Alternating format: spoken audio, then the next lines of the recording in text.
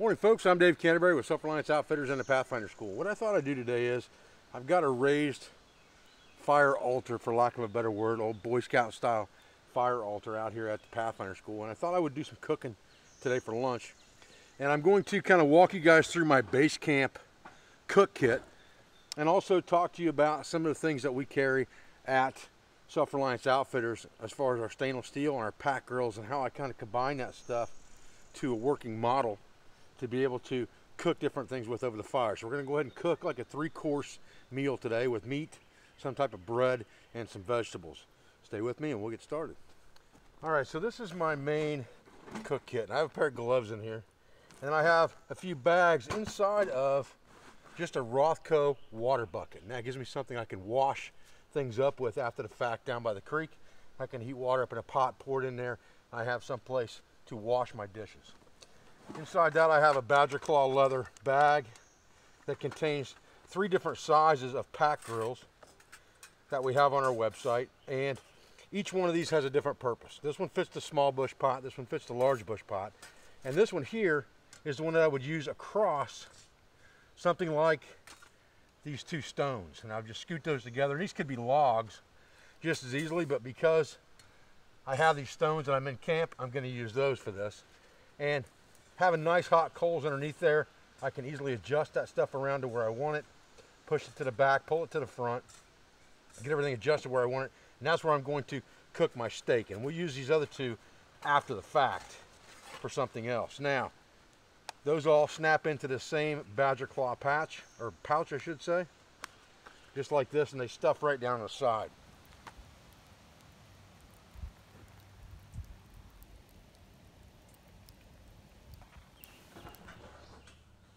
Afternoon guys, I'm Dave Canterbury with Self-Reliance Outfitters and the Pathfinder School.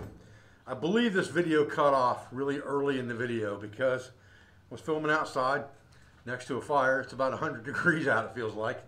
Probably warmer than that with the heat index right now and next to the fire. And I was going to film myself cooking lunch. I've got a wonderful lunch here of garlic bread, ribeye steak, and loaded mashed potatoes. And I was going to kind of walk you through how I was cooking that using the different components of my base camp cook set. Unfortunately, the camera shut off, so I didn't get a lot of it. I did bring my camera under an overhang and cool it down a little bit, and I shot a couple little snippets of cooking this garlic bread in the bush pot with this large pack grill that is new to our website that fits inside that large bush pot. It's a larger size, made to set right inside this larger bush pot so that you can actually use it for an oven. And then I basically took this MSR Titan bowl and set it inside, put the lid on to make a convection oven. And I do that with a small bush pot. And we've had this smaller pack grill for a while now, and this longer elongated one. But we just recently came out with this larger one specifically for the bigger bush pot, so you could make bigger breads and meals and things like that in it.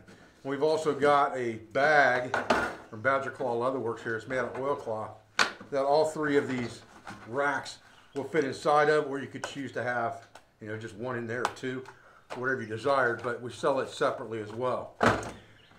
So I thought maybe I would get a bite of this loaded baked potatoes, which incidentally now is cold. That's okay. I had to wait for everything to cool down so I could come in here and kind of shoot this video. What I kind of wanted to show you really was, my intention with this whole thing was to kind of go through my base camp cook set with you guys. And I used this Rothko water bag, or this canvas water bucket, as a basis for my kit because I can wash dishes in that. And then I have the large badger claw bag for a bush pot as the basis that fits inside that. And I put all of the lids at the very bottom, and then I put the skillet at the bottom below that. Our stainless steel skillet goes at the bottom below all of those lids. Kind of using some of this stuff still, but we'll do what we can here. Then I take the large bush pot and I put it in next. And I generally, inside that, would put my small bush pot which incidentally right now is full of potatoes. I actually forgot to put my skillet in there first. I would drop my skillet in on top of those lids, and then my large bush pot. Then I put the small bush pot inside there, which like I said is full of potatoes right now. And I would put this small MSR Titan bowl in there, which is full of bread. And then flip this plate upside down on top of it, which again is some off-brand stainless steel plate until we get these two things developed for our Cookset.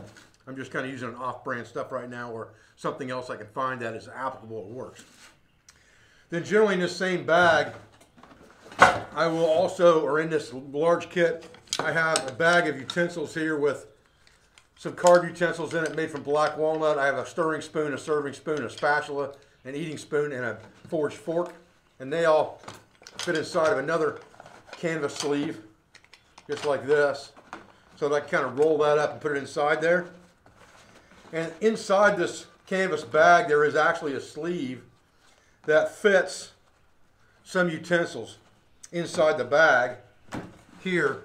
That's on this side of the bag. You can see the seam right there where it goes up.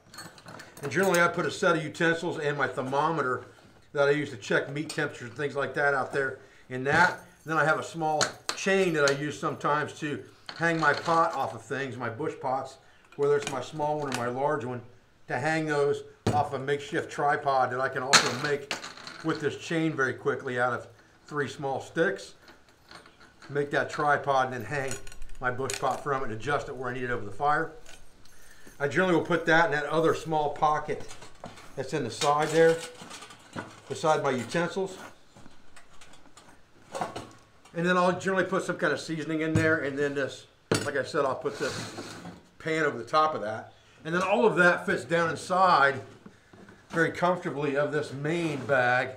That's basically a water bucket that I can use to, number one, tote water up to camp, but also to wash my dishes in after the fact and store water in that I've boiled and things like that. And then I have a pair of leather gloves that I just throw in the top of everything when I'm done.